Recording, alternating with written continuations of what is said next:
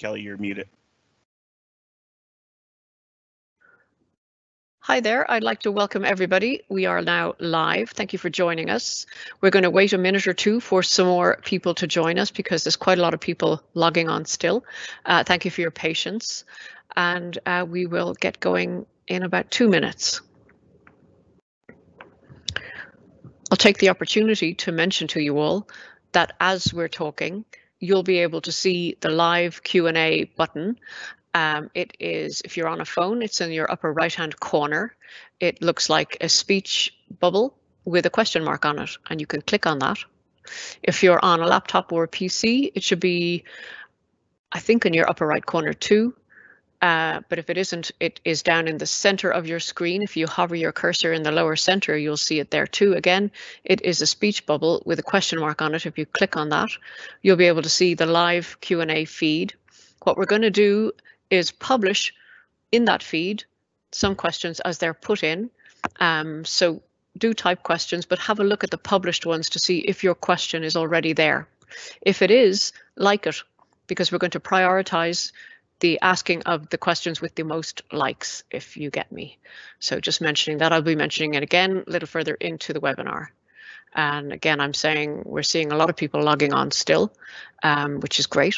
And I know sometimes people can have minor issues getting onto Teams, so thank you for your patience if you've had issues getting on. So 1 more minute or so and we will kick off.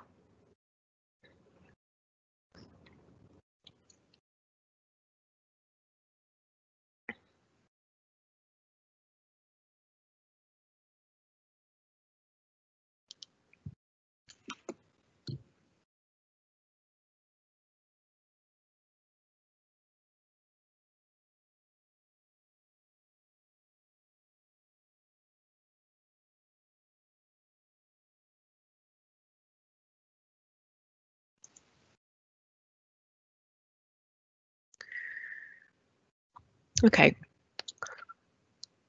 I'm going to get going now, and I'm going to introduce this webinar. This webinar is going to be about the COVID-19 resources, and in particular the SBA EIDL and PPP loans. We're happy to touch on other things as we go. We also are lucky enough to have a representative, a senior legal counsel for the TWC has joined us. If there are questions in relation to unemployment, whether it's an employer or a self-employed person, we have an expert here to answer those questions too. So I am going to welcome you all, and I am now going to introduce our Executive Director, Adriana Cruz, who is going to open the event formally. Welcome, Adriana. Hi, Kelly. Thank you so much. Can y'all hear me?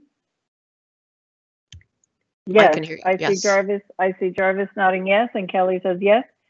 Thank you all so much for joining us this afternoon. My name is Adriana Cruz. I'm the Executive Director for Economic Development and Tourism Office in the Office of Governor Greg Abbott. I'm very happy to be kicking off today's webinar for you. Governor Abbott appointed me to this position in October of 2019, and it's my honor to lead the state's economic development efforts. These are unprecedented times, and our team at the office has been working tirelessly to make sure that small business owners in Texas have access to the latest information and resources available in these challenging times. This is also a very fluid situation. Programs are being made available right now. The Small Business Administration and the federal government are working on a new package to be made available of $320 billion. So I'm sure we're going to hear about that today. Governor Abbott's focus has been on the health and safety of Texans. You all may have seen on Friday, he announced his strike force to open Texas. I'm honored to be a member of that strike force on the Special Advisory Council and also the co-chair of the Economic Revitalization Team. So we are going to be looking at how to strategically and methodically and safely open different industry sectors within the state of Texas so that we can get our economy going again and get Texans back to work. In addition, he has issued several waivers during this time to help some of our small business owners, waivers regarding trucking regulations to allow delivery of needed resources, regulations regarding restaurants being able to sell alcoholic beverages so that they can continue to operate on a pickup or delivery method. In addition to that, the governor requested a disaster declaration back in March so that our Texas businesses could qualify for programs through the Small Business Administration, like the Economic Injury Disaster Loan Program and the Paycheck Protection Program, which we will learn about the latest today. So with that, I will turn it over to you, Kelly. Thank you. Great. Thank you, Adriana. I am now going to introduce each of our North Texas community partners with whom we have worked to bring this webinar to you. I'm going to introduce each of them and they're going to take a moment to introduce themselves. So we will kick off with July Danley from the Stephenville Chamber of Commerce. Over to you, July. Good afternoon. The Stephenville Chamber of Commerce has been serving as the voice of business in our area since 1911. And as I am sure is the case with most of our fellow North Texas chambers, the majority of our membership are made up of small businesses. Not only are these businesses vital to our local economy, but they are an integral role in the quality of life we enjoy and are just simply the heart and spirit of our communities. So we're very grateful and appreciative to all of the partners that are on this webinar today that have been communicating and collaborating and very much passionately and diligently helping our members to navigate the assistance options as well as what best suits their specific situation. So we look forward to continuing to be a voice for our business and connecting them to important resources that they're going to get to learn more about today. Together, we really will persevere together through these challenging times. Great. Thank you, July. Our next partner is the Fort Worth Chamber of Commerce, and Chris Strayer is going to say a quick word. Hello, everyone. Chris Strayer, Executive Vice President with the Fort Worth Chamber of Commerce here. Want to echo what July said. Really appreciative of the state of Texas, the Economic Development Office, really all of the leaders in our state government for the support and leadership that they're giving during this difficult time. We also, the Fort Worth Chamber, stand at the ready to help the state, the small businesses, really businesses of any size in the North Texas area. We want to align them with the resources that will help them be successful and weather these times. And I really appreciate the work that the team has done here to put this webinar together. We've been doing about 3 webinars a week in the Fort Worth Chamber, providing different resources, information. So I know what a daunting task it can be to do that. So really appreciate everybody's collaboration on this, and we're happy to be a part of it. So thank you. Great, and thank you, Chris. Our next partner is the City of Texarkana, and Lisa Thompson is going to say a word.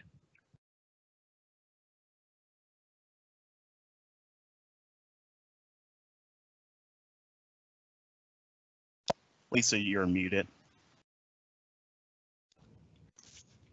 Hello, everyone. Lisa Thompson here in Texarkana. Just wanted to say thank you to the governor's office for hosting the webinar, and thank you to Governor Abbott for his leadership through this crisis. Also wanted to welcome our local partners who are tuning in. Man, the small business owners here in our area have been the backbone of our community for a long time and are so resilient, and we just are thankful for them. And we do want to tell you we're going to get through this together. And I'm looking forward to the presentation today. Great. Thank you, Lisa. And our final partner is the Texarkana Chamber of Commerce, and Michael Malone is going to say a few words. Michael Malone was not able to be here today. Okay. But the City of Texarkana is very grateful to be here. Excellent. Well, look, we're delighted to work with our 4 regional partners. We would have organized physical events with them this year. That's why we have worked with them on this first or second webinar. So I'm going to move along and just introduce just show you who our speakers are today. We have Bridget Moon from the Small Business Administration. We have Bill Leverton, who is part of the Small Business Development Center in Tarleton State University. We have Rodney Johnson, who is part of the Small Business Development Center in Tarrant County. And we also have Elsa Ramos, who is a senior legal counsel. She is the special counsel to Commissioner Demerson at the Texas Workforce Commission. And you'll be hearing from each of these people as we go through our webinar. So I'm going to go straight into the webinar now and start bringing on the information that we're going to be talking about. I'm going to call on Bill Leverton to talk about the SBA resources, because I think that actually Bridget Moon has not been able to join the webinar. So if Bridget isn't there, I'm going to hand it over to Bill. Thank you. I am here, Kelly. Can you not hear me? Fantastic. Sorry. It's great that you're here. And so I'm going to hand it over to you now to just talk about the SBA's products. Okay, awesome. Thank you very much for hosting this and inviting SBA to be part of this presentation today. There is quite a bit of information, so I'll try to make it as brief as I can. As you can see, we have 4 programs. We have what the Payroll Protection Program and the 10K Advance that are the most popular that are out there. The Payroll Protection Program and the 10K Advance is a lot of times people are hearing that this week is the week to get some additional funding. The first round, the appropriations did run out, so we're looking forward to help more businesses with their payroll and other needs. So going into the Payroll Protection Program, it is administered by our 7A lenders that you can obtain through district offices resource guide, including ours. It is also, in recent of this disaster of COVID-19, we vetted an additional 600 lenders to help with the overflow that our 7A lenders are experiencing with it. So we ask a lot of your applications still pending. Please, we ask for some patience, and they will get through them. This program is to be for payroll costs, as it states, 2.5 months. There is other eligibility that is certain mortgage interest and utilities and rent that can also be a factor in part of this forgiveness of this payroll protection program. The deadline is to file is June 30th, 2020, as it stands right now. The deferred loan payment is 6 to the 12 months. And of course, the big thing there it states is if the staff, it needs to be retained. And then any portion of the loan that is not forgiven is at a 1% rate over 2 years. So that is something that is very attractive with the low interest rate with the 2-year term. Now going into the economic injury disaster loan advance program, and I think that's the next slide. If you want to switch to the next slide, Kelly. Yes, I have. Okay, there it is. All right.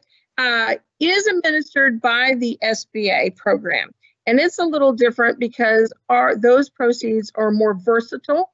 It does go up to $2 million versus the payroll protection goes up to $10 million. This particular program with the EIDL does have a possible term up to 30 years with a deferment of 1 year. And it says here just the rent, utilities, and accounts payable, but it can also be used for working capital needs, replacement maybe of inventory that's been expended at this point. So it is going to require that small business owner to have an extensive conversation with their loan officer and case manager about what their needs are.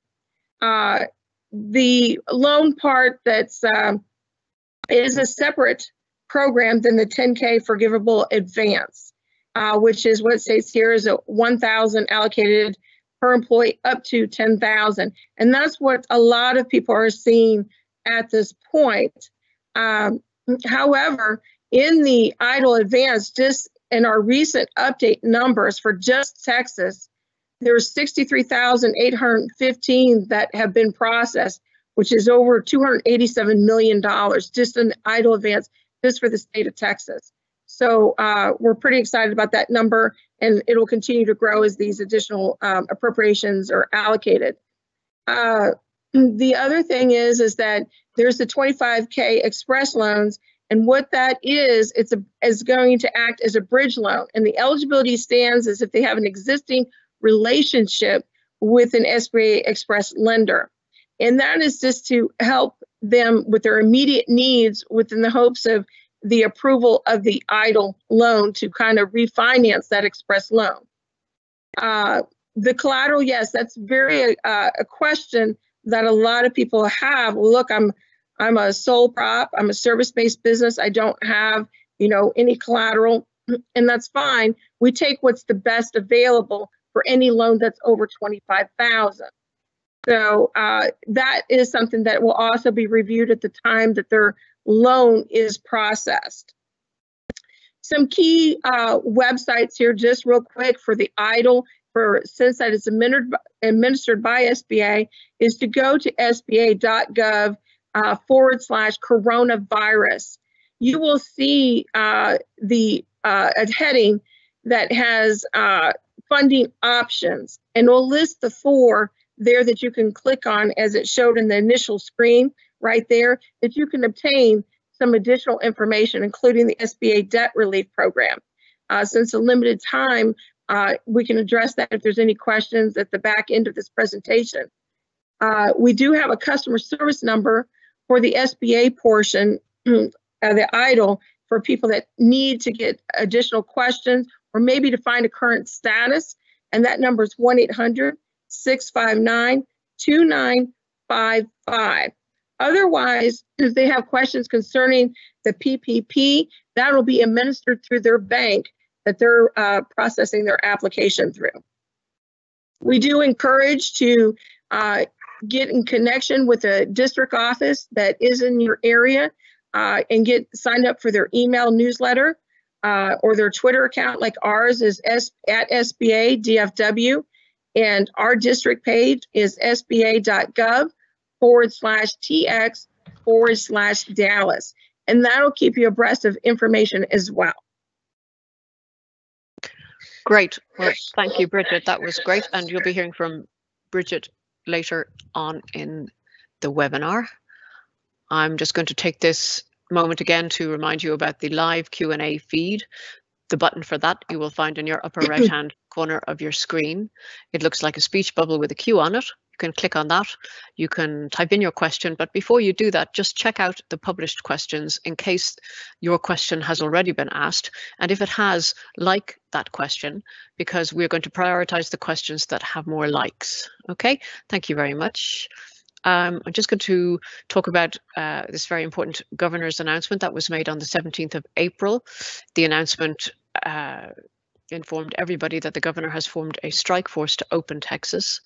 It's Executive Order GA-16. I'm going to highlight a particular piece of that, which is the retail to go piece. This means that the governor's announcement is enabling retailers to open again. However, they must only deal with their customers at the curbside or by delivering orders to people's homes. The idea here is that everybody will remain as safe as possible. There are best practice guidelines at this link that we've provided here, and these slides will be available to everybody afterwards. And so I'd urge everybody to look at the guidelines. We really want everybody to remain as safe as possible as we strategically and methodically reopen Texas. Thank you. So now we are at the frequently asked question point of the webinar, and I'm going to ask some frequently asked questions that my colleagues and I get regularly, and we felt this would be good because so many people are interested in the answers. So I'm going to field these to our SBDC and our TWC panelists, and I'm going to kick off with my first question, which I'm going to field to Rodney. So Rodney, the first question is, should I apply for both EIDL and PPP programs? How do I make the most of both funding sources? Over to you, Rodney.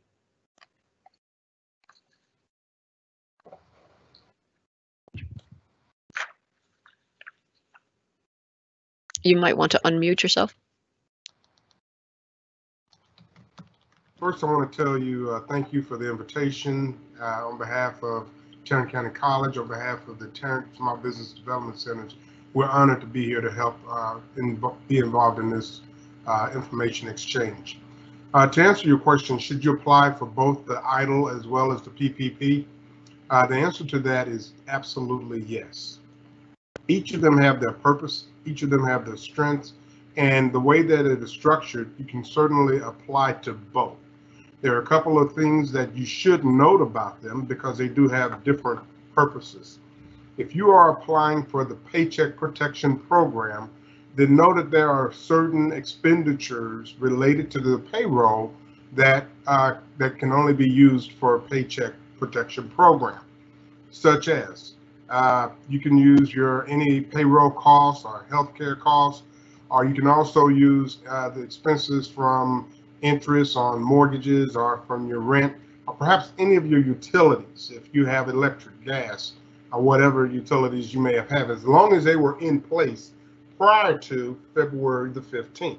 So then those are eligible costs associated with the Paycheck Protection Program. But if you go over to the EIDL, the Economic Injury Disaster Loan, it has a couple of components in it as well. As was said earlier by Bridget, you can use the EIDL for working capital or for other expenditures.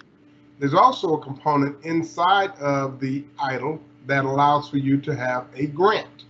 The grant is paid out currently at $1,000 per employee up to 10 employees, therefore being a maximum opportunity of $10,000.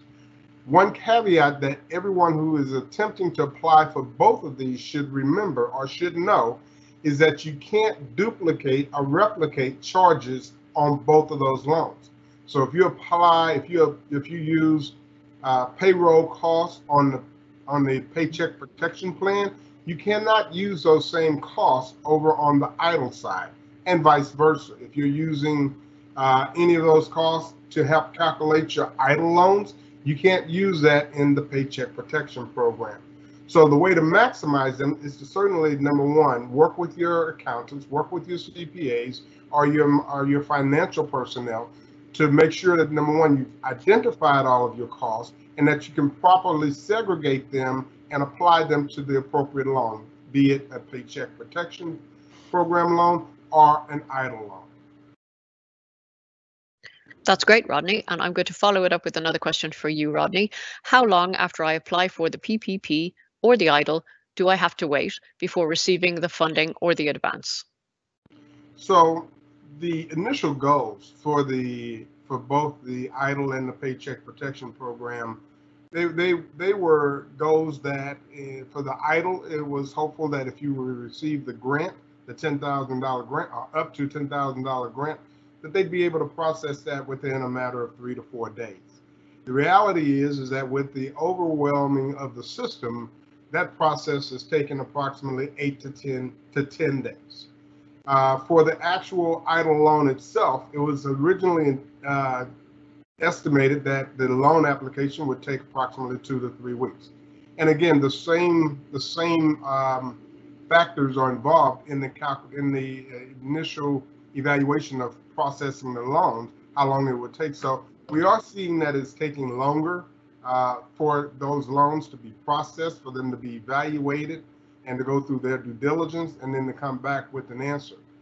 So just understand that this is a system that is receiving millions and millions and millions of applications, and therefore it's taking, on some cases, up to 3 to 4 weeks, in order to get a response or get a reply.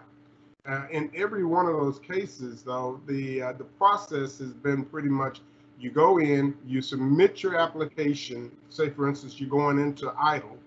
You can only apply to EIDL going through the SBA website. When you submit your application, one key point that you want to look for is to make sure that you receive a confirmation number. If you receive a confirmation number, that is your receipt or your proof that your loan has been accepted into the system. If you did not receive that number, then your loan has not been accepted into the system, or there's been a problem, and therefore there's not really a mechanism to let you know that your loan is not being processed. So it will feel like the wait is a lot longer. As far as the PPP side of it, you're working with an individual lender, an approved lender from the SBA. So therefore, that individual or that bank or that institution will serve in the role of keeping you up to date in terms of where your loan is at in the process, whether it's still in the application phase, or whether it is an underwriting, or whether it has even been uploaded into the SBA system itself. And so therefore, they'll be able to give you more real-time status as to the progress that's being made on your loan. Once it gets into the SBA system, then the SBA system is going to go through its due diligence, and then it's kind of out of the hands of the lender, but at least you will be able to get information from the lender in terms of the progress of your loans. Okay, super. Thank you. Thank you, Rodney. Now, Bill, I'm going to ask Bill Leverton. If I am a sole proprietor or an independent contractor, can I apply for PPP or EIDL funding even though I have no employees? Yes, the answer to that question, Kelly, is yes, you can. There is a little bit of caveat, if you would like to use that word, involved with it. However, you are allowed to apply for both, even without employees. It would be, as Rodney stated earlier, it is really, really important that the applicant maintains a strict separation between the funds that are allocated for the EIDL and the funds that are allocated for the 3P loan. As Rodney also stated, the 3P loan is designated as a payroll expense loan, and that is its purpose. Therefore, it is imperative that the applicant makes certain that he or she utilizes those monies for that purpose, and the EIDL loan not be mixed, if you'd like to use that. I would even go so far as to say separate bank accounts wouldn't be out of the question in order to help you maintain this separation.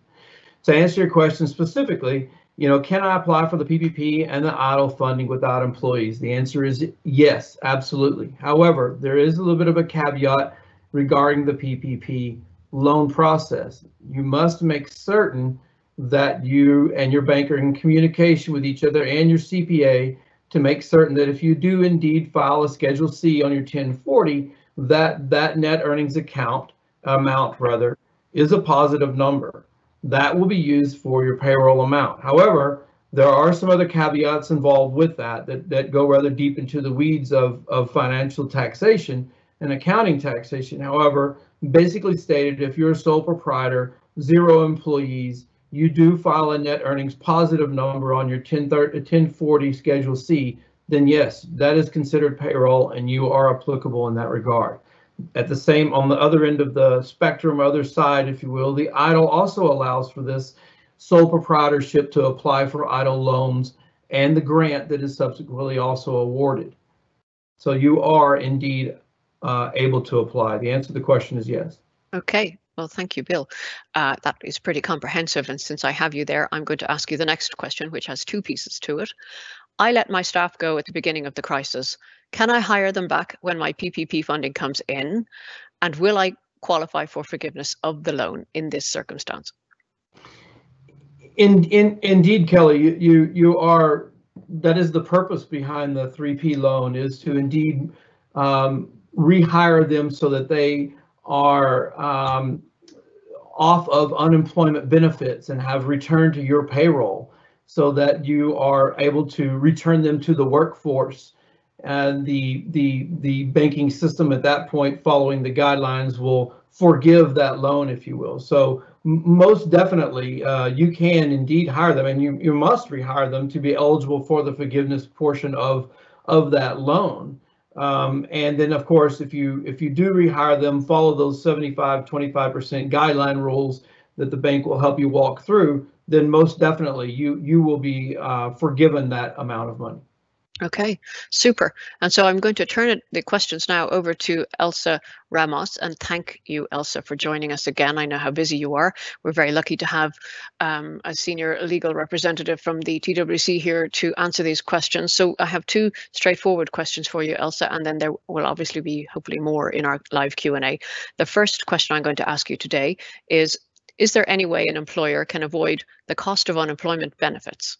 Yes, thank you, Kelly. Again, Elsa Ramos here, counsel for Commissioner Aaron Demerson. He's the commissioner representing employers at the Texas Workforce Commission, and he wants to make sure that the employers out there know that the mission in our office is to assist and serve employers. So having said that, is there a way for employers to avoid chargeback? Currently, because of the natural disaster, any job separation resulting from the COVID-19 crisis is not being charged back to taxed employers. So that's already the guidance because of the natural disaster. If we have a job separation that resulted from the COVID-19 natural disaster, then taxed employers will not be charged back for those benefits. So that's already in place, which is great news. Excellent, thank you. My next question and final frequently asked question has two pieces to it as well. I am self-employed and can no longer work during this crisis. Can I apply for unemployment assistance? And actually, who qualifies for the pandemic unemployment assistance? Right, so the people that were not able to qualify for regular unemployment, which were not regular employees whose employers were reporting wages for them, what we have now is the second wave of cases under our pandemic unemployment assistance that came about through the CARES Act. So sole proprietors, independent contractors, those of you who didn't have wages, looking back because you're your own boss, if you will, you did not qualify for regular unemployment, but now you too can qualify for unemployment assistance through the PUA, the Pandemic Unemployment Assistance through the CARES Act. So that means that if you'd already filed for an unemployment claim and you were denied, and I'm going to get this out here now because I think we have a lot of questions about that. If you were denied because you had zero wages, that was the reason. You showed zero wages reported by an employer for you. Your claim, you don't have to refile, is being reviewed because you didn't qualify then. You should qualify now under the Pandemic Unemployment Assistance, the PUA, and you should be then eligible for $207 of weekly benefits under PUA without having submitted any other documentation about your previous earnings or income or tax filings. $207 per week. Plus, on top of that, the extra $600 from the CARES Act that is being added on to anyone receiving weekly unemployment benefits. I'm going to say that one more time. If you're an independent contractor, sole proprietor, and had filed already and were denied unemployment benefits, you don't have to refile. Those claims are being looked at again independently, and you would be entitled then to $207 for your weekly benefit, plus the $600 on top of that also came through the CARES Act. However, one point here, even though you already filed and were denied, in order to get benefits, you still have to make payment requests. You still have to request those benefits every 2 weeks as you were instructed in your filing instructions.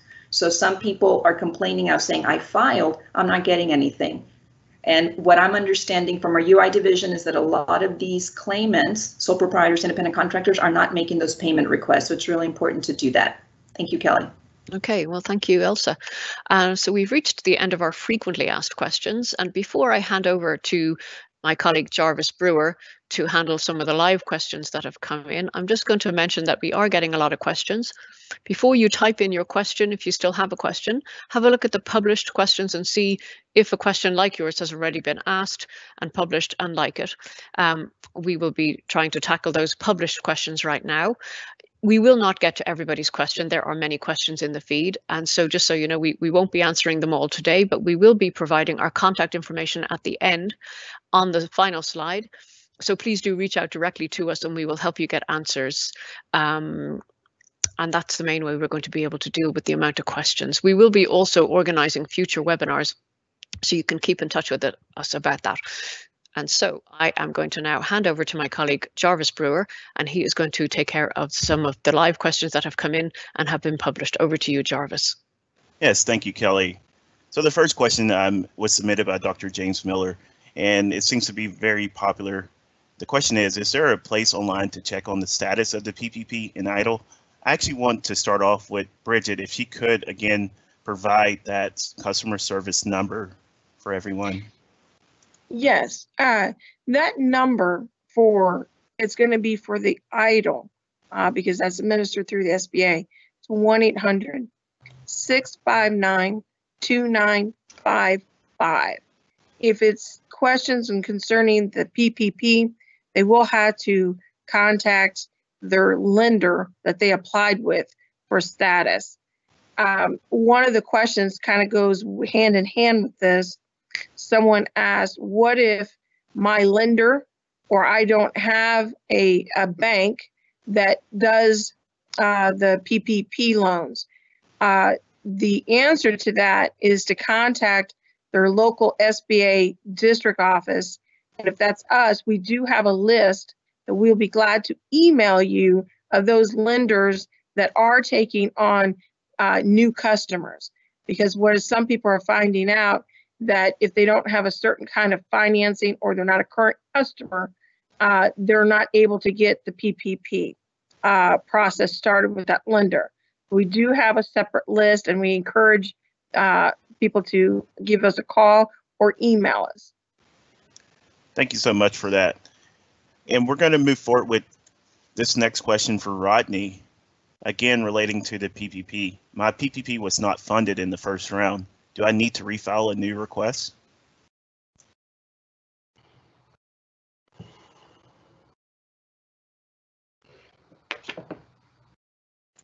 Rodney, you're muted.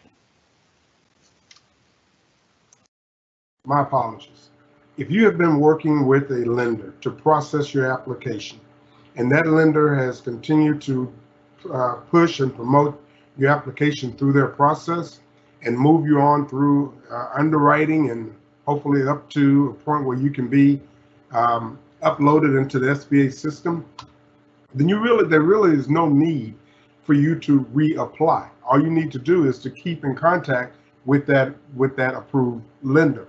Now, what is critical here is that you stay in contact with that approved lender. And in fact, the way that I've been phrasing it is, the thing you don't want to do is get out of line. So when the funding that is recently coming through, that we're hearing about here in the last couple of days, the last 24 hours, to be honest, when that funding actually becomes available, you want your application to already be in the pipeline, already ready to be acted upon. So you do not need to reapply if you've completed the process, if you've answered all the questions from your lender, and if your lender is in fact ready to upload your application. So stay in line. Make sure if your lender has any additional questions that you get them answered sooner than later, so that there are no delays relative to the submittal of your application. Thank you so much for that. And this next question that was submitted, again, goes along the lines of statuses. So I'm going to refer back to you, Bridget. The question is, I applied for the EIDL almost 4 weeks ago and haven't heard anything at all about my process. I do have an application number as well. Are you seeing this as a common issue for this long of a delay? There is a situation where if they applied at the very beginning in March, they should have gotten an email for a possibility to reapply. So they need to call that 800 number, or if they know the actual date, they can give it to that representative and they can let them know if they were part of that group to reapply. They should have gotten a question or an email, and the reason is the 10,000 advance was not available on the application originally, so they revised it and simplified that process.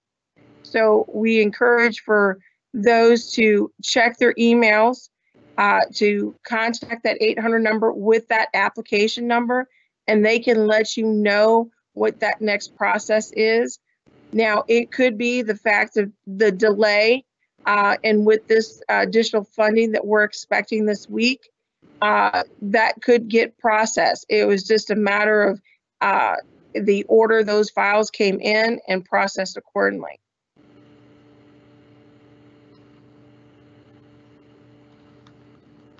Thank you so much for that. And this next question is more about classification of charges. So I'm going to go to Mr. Bill Leverton. So Bill, the question is, are both business telephone line charges and cell phone charges considered utilities? Yes, they are. All utility expenses, as Rodney stated earlier, gas, water, electric, telephone, internet, those things that are utility charges that provide services to you so that you may operate your business are definitely eligible under those guidelines. Thank you, sir.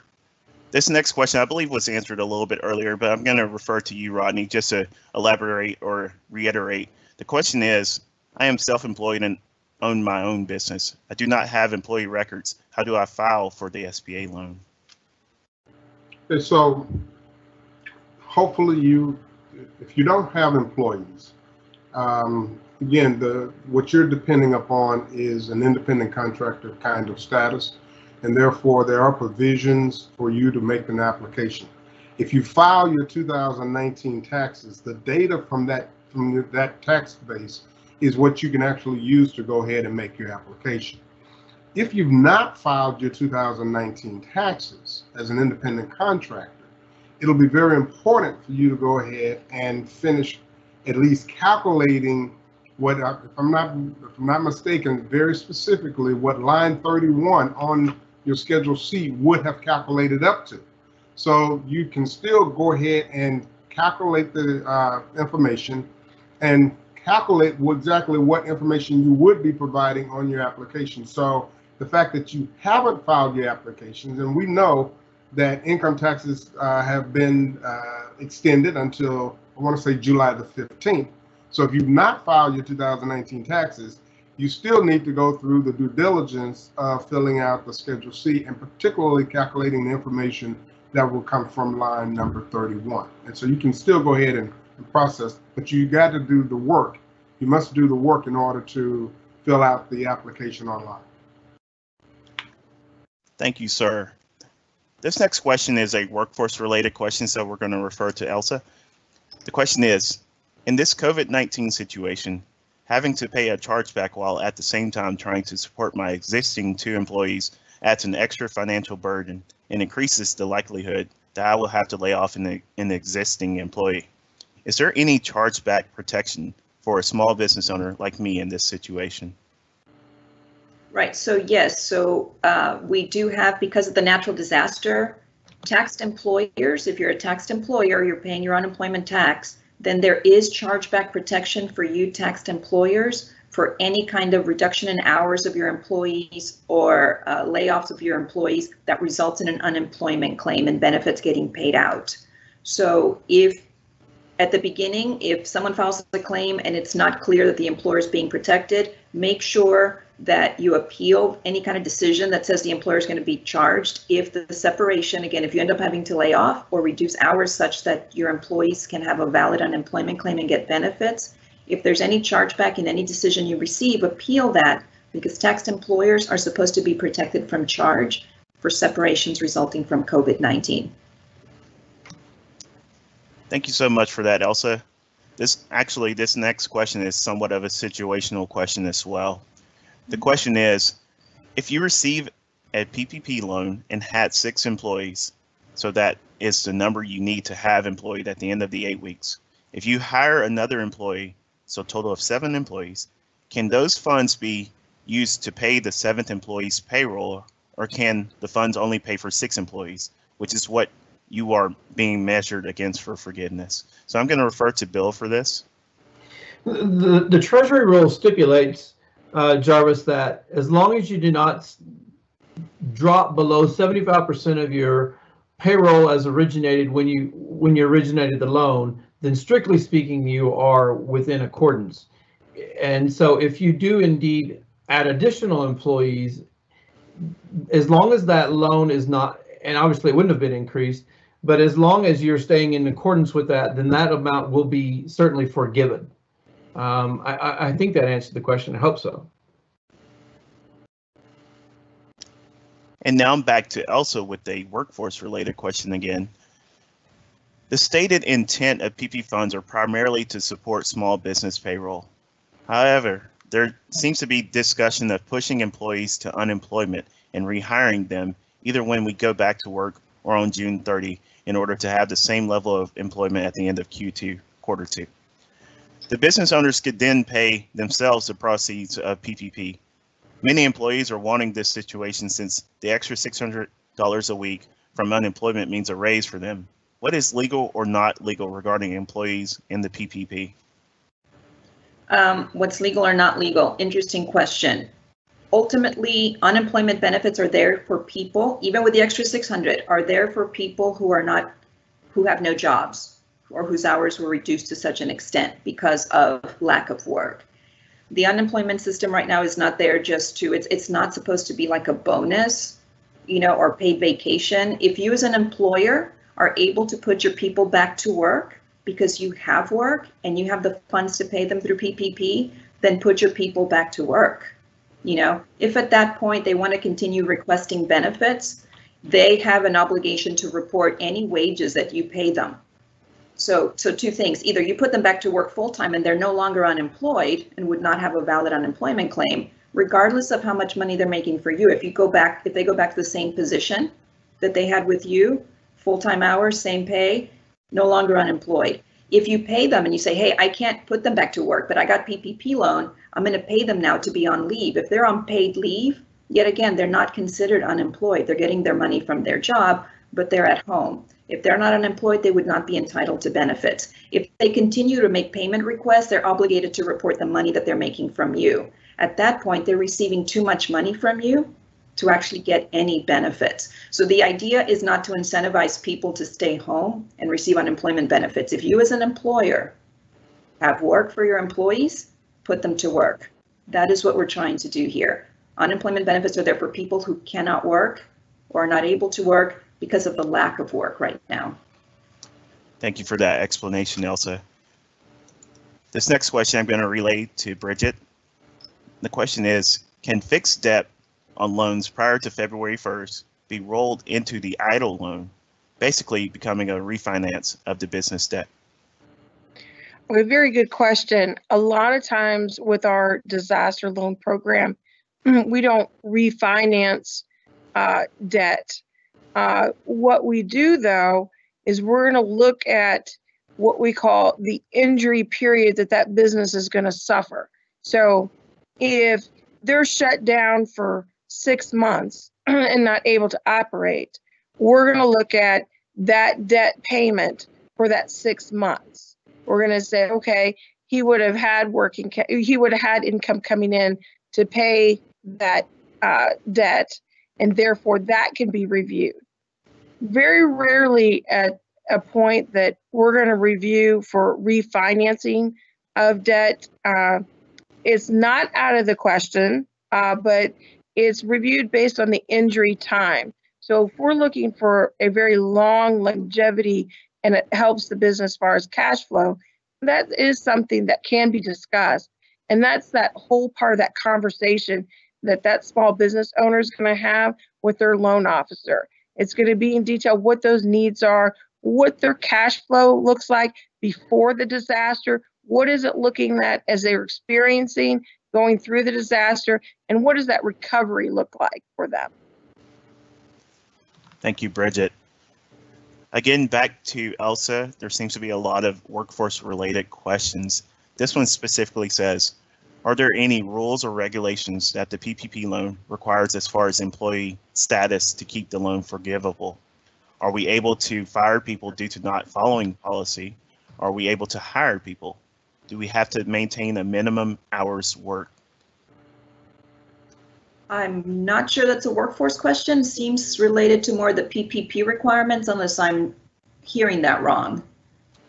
But in basically, are you allowed to fire people? PPP aside, you're your own employer. You have policies. If your employees are not following your policies or following instructions or performing the way you want them to perform, you're still entitled to fire people for those kinds of reasons. So if that's part of the question, does the PPP require you to keep employees that are bad employees or that are doing a poor job? I'm going to say I don't believe it does.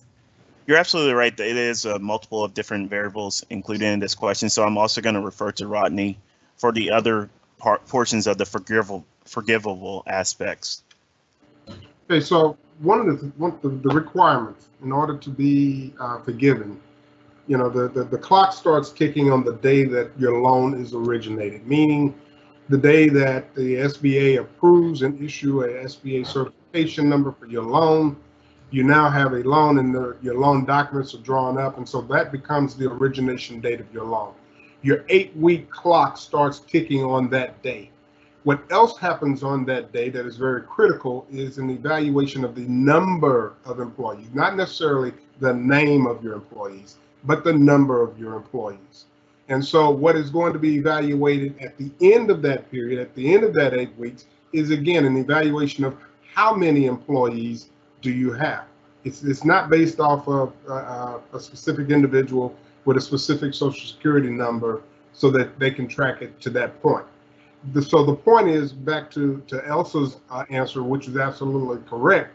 You know, you have to manage your business, but you're motivated to keep your employees, keep your workforce in place, if not necessarily by name, certainly by the number of employees that you have. So that's the whole motivation. In order to be eligible, there are 2 data points, the date of the loan origination and then 8 weeks later. And if those 2 match within the parameters of the program, then that's the amount of your loan forgiveness. That's the way the loan forgiveness amount is calculated. Now, in addition to that, let me throw one more thing in here. Going back to what Mr. Lieberman said, you know, if you drop below that threshold of 75%, then your loan forgiveness is subject to drop. You know, so that number is not guaranteed to stay there if you make adjustments either by the number of people or you adjust the amount that you're paying those people. So you can affect the amount of your forgiveness. The second point that I want to make is that you are not going to be forgiven for more than what the loan was worth. So if you have 6 employees and you somehow another hire another 2 employees, they're not going to forgive you for more than what that original loan was. So that's a provision that you need to be aware of as well. But you also need to manage your business. If you can justify and you need to hire more people, by all means do so, because that's the goal that everyone has in order to maintain, you know, our state of readiness for when we reignite the economy. Thank you so much for that further clarification. We're running short on time, so I'm going to pick a few more to close this out. The next one here for Bill. What if we get the money now but can't open until June or July? Well, Jarvis, you have until June 30th, technically speaking. We're speaking about the PPP loan, and I'm assuming at the moment. Those provisions are allowable up till June 30th. So if you are a business that is in the healthcare or nail salon, barbershop that has been closed due to the quarantine restrictions, you have until June 30th to expend those funds. And I would suspect, I cannot speak directly to this, but I would suspect some provisions would be made in the event that you are legally unable to spend the money in that time frame. And if indeed that is not the case, then of course those amounts are able to be prepaid back with no penalty. In other words, you just would give that money back to the bank. Jarvis, I would like to add one thing real quickly, and that is that for a lot of people are asking questions about the SBA. They're waiting for an answer on their EIDL, and I would like to say that they should keep in mind that the SBA thus far has processed 755,000 loans at a little over $3 billion.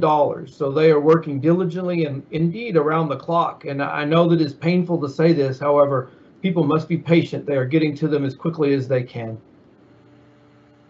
Absolutely. So there's no question that this COVID-19 has brought a lot of challenges as far as capacity and manpower to even go through applications. So with that, I'm going to go forward to our SBA representative with a further question. I have the $10,000 advance. How and where do I report the use? Will I be getting an email or a call from someone? Yes, very good question. They will be getting an email and referencing the 10,000 that they received. Once they receive it, there should be a follow-up email concerning their disbursement. And then in addition to that, how to apply for the EIDL loan program. So that should also be included. So for those that say that 10,000 forgivable, the advance is not sufficient, they will be able to start the loan process as well to make sure that any additional documents that might be required to process it. If they are not or have not received that email, they need to call that customer service number to either get further direction on how to go about going further beyond that 10,000 possible amount for advancement. Thank you for that, Bridget. Now I'm going to stick with you for this next question to close this out. Are 501(c)(6)s included in the CARES Act supplement? I'm sorry, I didn't hear the first part. 501(c)(6). Oh my goodness, I can't speak. 501(c)(6)s included in the CARES Act. You know, that would be something that if I know nonprofits are, I'm not too sure, and those are 501(c)(3)s. I'm not too sure what a 6 would be. Maybe my SBDC resource partner there might be able to elaborate on that. Yes, Bill. At this point, we believe it is true that 501(c)(6)s can apply. However, I think we should check with your CPA and make sure that your exact charter matches the requirements. I believe that is the case, though. Maybe Rodney has a further detail on that as well. I don't have an answer on the 501(c)(6), but I can tell you this, and that is that every day it appears as if there's new updates and modifications and adjustments that are being made, new exemptions and exceptions that are being made. Because this is a zero cost program, it costs you zero to apply. There's no fees to apply. If you believe your organization is eligible, or even if you have a question, our encouragement is that you apply. Work with your CPA, work with your finance agent, so work with your bank and make the application. And because there's absolutely nothing to lose. It's a no lose, no fail kind of scenario. I would agree. Well, we have run short on time, so at this point we'll go ahead and close it out. Again, if you weren't able to get your questions answered, we'll have contact information in just a couple of slides that will be put up available so that you can contact either our office at the Office of the Governor or any of the respective SBDCs. So at this point, I'll go ahead and hand over to Kelly to close this out. Great, thank you, Jarvis. So I think I said earlier, there is no way that we'll be able to answer all the questions, but thank you for putting them in the feed. If anybody has a question they really need an answer to, they can reach out to us. There's an email here on this slide. Our names are here also. We know that we're not that hard to find, so we would welcome you reaching out directly to either the small business team at the Office of the Governor or any of the partners and speakers that were involved in this webinar. The recording of the webinar will be made available to you, as will the slides. And I want to thank you very much. And now we are going to close out. I see our Executive Director, Adriana, is there. I just want to give her an opportunity to say a few final words if she wants to. And our colleague, our North Texas Community Relations Specialist, Janie Havel, will close things out. So Adriana, do you want to say a final word?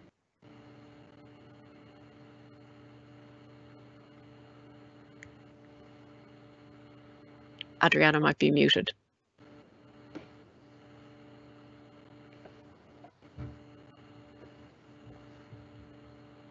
Actually, Adriana is muted, no? Yes, we can't hear you, Adriana. She's not muted through the application. Okay. Okay. Well, okay, so I'm going to... Oh, can you hear me now? Yes, we can. Hi there. Okay. I don't know what happened with these things, but anyway, I just want to say thank you to our community partners. Thank you to the presenters, our panel of experts for joining us on this. And of course, thank the attendees for joining us. We plan to hold more of these webinars across the state. One of the questions asked that is this was specific with our North Texas partners, but we've had people join from across the state, and we'll be doing more of these in the coming weeks. Do follow us on our webpage and on our social media channels. This is a very fluid situation, as we've heard, and new programs are added, new guidelines are developed. So as that becomes available, we want to keep you all informed as quickly as possible. So thank you all. Okay.